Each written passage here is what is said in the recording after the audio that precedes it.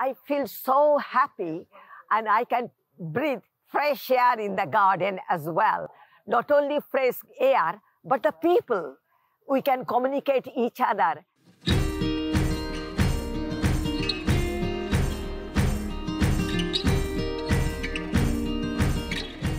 The Curve Garden is in Dalston. It's been here about 10 years. It's called the Eastern Curve Garden because it's part of an old railway track. It was a curve for the railway. It was just a bit of wasteland for a while. And then a bunch of community activists just decided it should become something else. Great place to have a garden. Look at it now. With very little funding, totally really under-resourced, but just absolutely determined that the community needs this.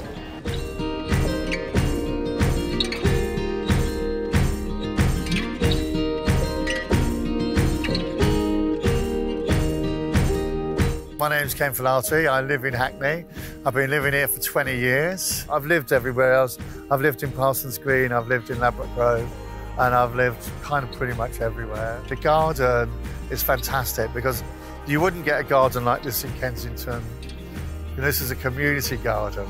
The reason why I come to the Curve Garden is because it is such a beautiful, peaceful place. It's like absolutely, it's bursting with colour. It's just a joy to be here. They've opened it up now to some of the older groups in Hackney come and use the facilities in between 11 and 2, which is really great that they get an opportunity to mix with each other freely, and they make food for us and give us coffee, and we got an opportunity to mix, talk to people in other groups and from other backgrounds, and so it's a very diverse group in itself.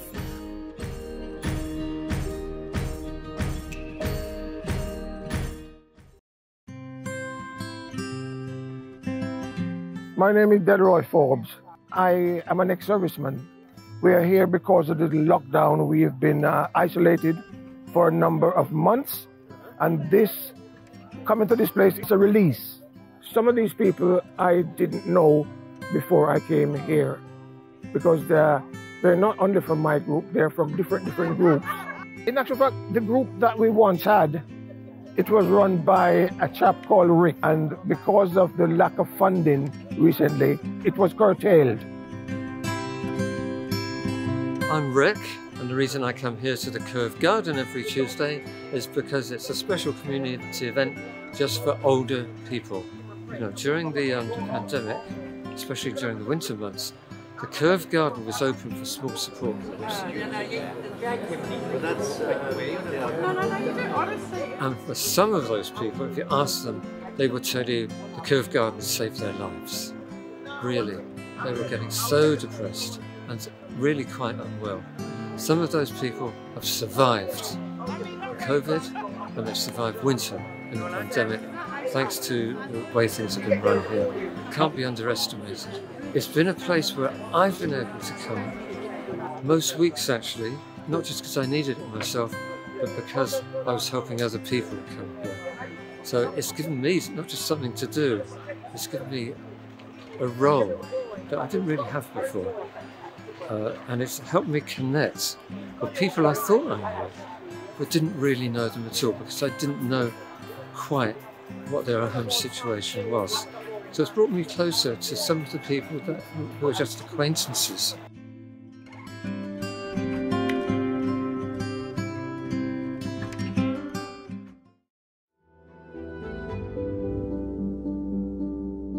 When everything locked down, and I am also shield person, it is make me so miserable because I always go outside, inside, always active person.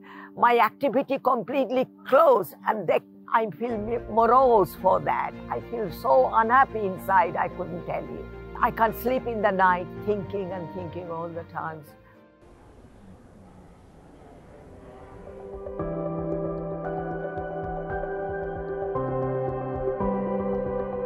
Everybody group are very nice, they are friendly, they are frank. So I come here, at least I can express something out of my chest.